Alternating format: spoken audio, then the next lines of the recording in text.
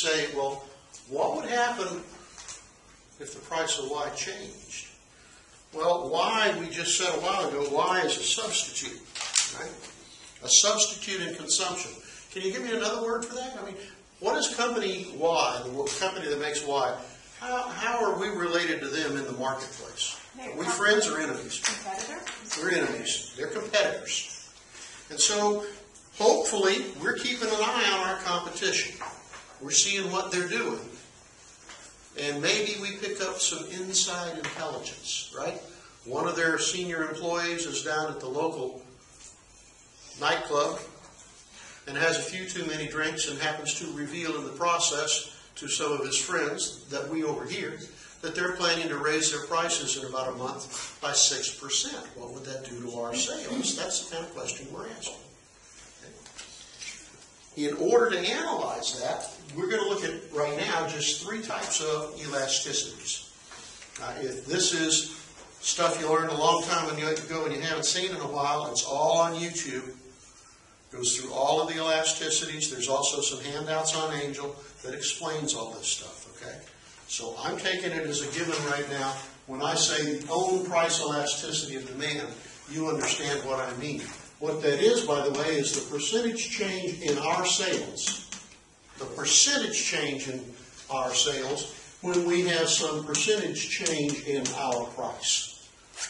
If we raise price by 10%, would that be a good thing or a bad thing? What do you think?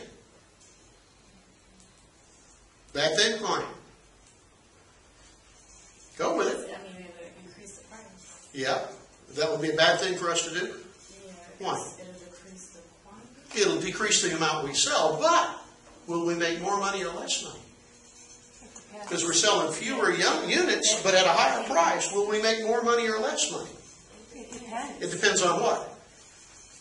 On where it is on the... It depends on the price elasticity of demand. And I'm kind of reviewing this right now.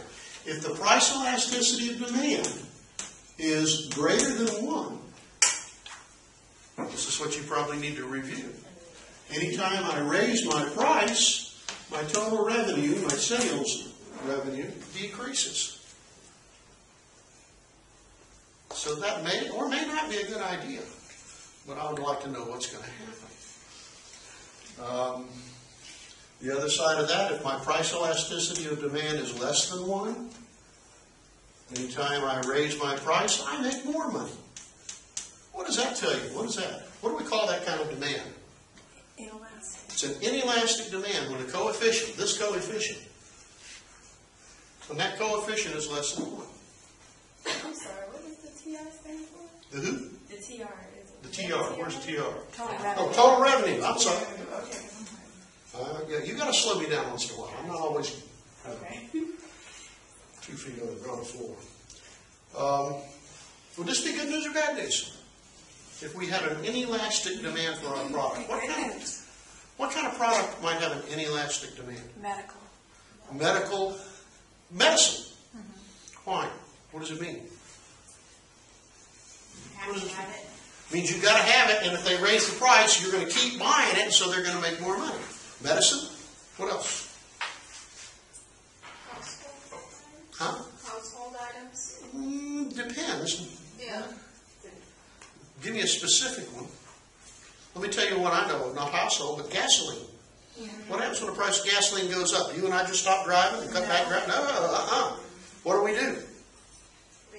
We drink cheaper beer and we still buy the damn gasoline because we got to go around in our cars. Liquor. Liquor has an inelastic demand. As prices go up, people still keep buying it. That's why we tax the hell out of it. Groceries? Well, we could tax groceries because people got to buy them. Would that be fair? That would heavily penalize particularly lower income people. And so in the state of Florida, groceries and medicines are not taxed. It used to be in the state of Alabama, clothing was not taxed because it was seen as being a necessity. People got to have it, and if you tax it, you're really punishing the lower income folks who have to have that stuff. Okay? So yeah, this would be good news. So we'll be looking for this as we go along. What I want to do now, we'll talk about cross-price elasticity, which is about substitutes or complements. And then we'll talk about income elasticity, which is about what happens to our sales if incomes change. This one here, sigma xy, is the percentage change in our sales, quantity demanded of X, when there is some percentage change in the price of another good, let's say Y. And if you looked at my handouts or you have notes from your microeconomics class, these percentage change things should look a little familiar. Income elasticity, and these are my symbols, by the way. This is the little Greek letter sigma, and the author uses this notation with the textbook we're using right now. So if you see this in the textbook, this is what Strickland's using, okay? I think mine are easier to comprehend, but maybe that's because I've been using them so long. Income elasticity. What's the percentage change in our sales of good X if there is some percentage change of income? What do you think would happen to the sales of our product if people started making more money? Would they buy more of it or would they buy less of it? If it's normal, they buy more. What's a normal good? One that people want more of when they have more money. Good.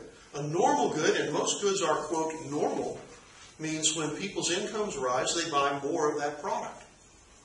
All right? Steak, lobster, furniture, appliances, normal goods. When people's income go up, they buy more. Good beer.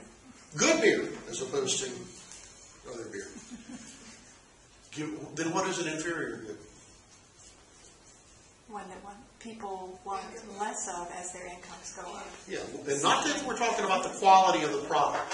We're talking about people's behavior when their income changes. If their income goes up, they buy less of the inferior good. Typical inferior goods would be ramen noodles, Spam, the meat product, or maybe generic products. Mobile homes. Mobile homes. Are mobile homes an inferior good? Maybe. If people had more money, they would not buy mobile homes, they'd buy something else. Is that true? The ones that you ride. No, I'm talking about the ones you live in. Mobile home. Trailer. A trailer, oh, okay. Yeah, not the mobile home that's not mobile, right? They buy two and connect us. I'm sorry? Buy two and connector, you bet. It's called adding on, expanding, renovating.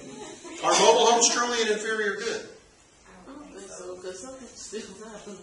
I believe so. You believe they are an inferior good? If you had a mobile home dealership and the economy was doing good, don't we wish, and people were seeing their incomes rise, that'd be bad news for you, huh? I think generally that's true. Can you imagine a circumstance in which a mobile home is an inferior good? That if people had more money, they would buy less. Yeah, oh. I think that's an. When would a mobile home be a normal good? I'm sorry. After a hurricane.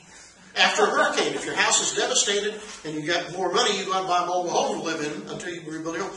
It always occurred to me this way. If my 29-year-old son or daughter was still living at home, It would be a normal working part-time and laying on the couch expecting me to pay for his cell phone, his car insurance, and his gasoline, a mobile home would be a normal good. Because if I made a little bit more money, I'd buy a mobile home and I'd put it out in the backyard and I'd shift his lazy ass out there. Okay? So is a mobile home a normal good or an inferior good? It depends on the circumstances of the buyer. But we want to know about our good, by the way. Whatever product we have to be selling, we want to know, is it normal or inferior, and to what extent? How sensitive are our sales to changes in incomes? Are there variables in these economics equations that take into account factors like circumstances? Well, yeah. You ever heard the phrase, figures don't lie, but accountants do? Well, these are economists. They're numbers. You can calculate them. You always get the same answer. They don't lie. But the economists who put the equations together will build them sometimes to suit their own ends. Okay. Sometimes they can account for some of those variations, sometimes not. Okay? So we're going to play games with these things over here in just a minute. Let me create a little bit of operating room.